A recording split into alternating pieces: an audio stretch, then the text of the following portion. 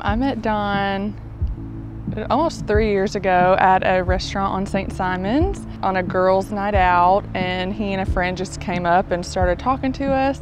I can definitely say that she captivated me at first glance by the way she acted around her friends, portraying a very strong woman. We danced and had a great time, and We got each other's number before we left, and then ever since then we've been together and have our family now. being parents, starting off and everything definitely brought our bond together. So Palmer he was not a planned baby, but we were both really excited when we found out, and he's been nothing but joy. So it's brought, our families closer together.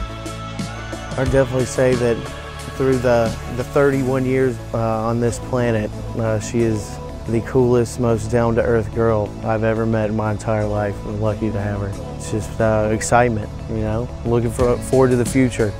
Don is the realest person I've met and thing in my life, and makes me the happiest I've ever been, and I've never loved anybody as much as I love him, and he gave me the gift of my son, my first child, so he will always have a special place in my heart, and I love him very much.